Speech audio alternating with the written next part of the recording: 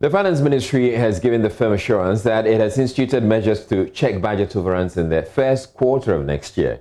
Deputy Minister of Finance, Kwateng, has been giving more details about these initiatives in an interview with JoyNews. On this occasion, there's a certain sense, at least on my part and on the part of those who worked on this expenditure in advance of appropriation, that we're going to have a new Nanado government taking over from the old Nanado government. It still will be the case that there might be changes in positions. Ministers will have to go for vetting. Within that period, you really do not expect that those who will be in charge will be able to spend. So I don't think it's a risk we need to worry about so much. But I think broadly, what the minister was saying was that when you have gone through COVID and you have a program to recover, as part of the recovery, you want to now make sure that you return to the normal deficits you were registering before the pandemic.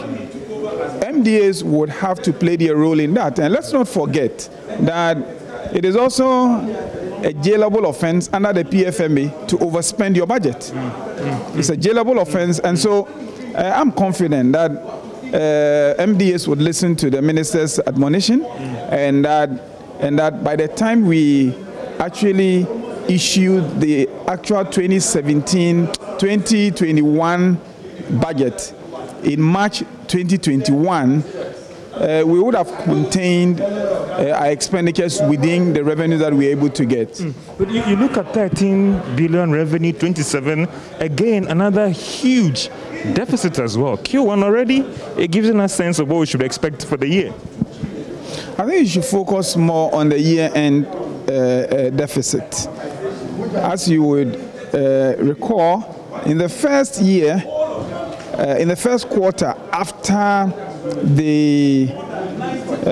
an election year, there are some extraordinary expenditures you need to incur. And therefore, in order to get a balanced picture of what's likely to happen in 2021, you need to look at the year-end projections. We are committed. I'm confident we'll be in power. We're committed to respecting the fiscal path that we have defined, because without it, the recovery will be difficult and Ghanaians will pay the price subsequently. So we're committed to ensuring that the fiscal path is respected. And once that happens, the recovery would follow, and Ghana can safely put COVID behind us and return to the kind of progress we were making, exiting the IMF, improving the macro fiscals that we saw before COVID. We would return to those.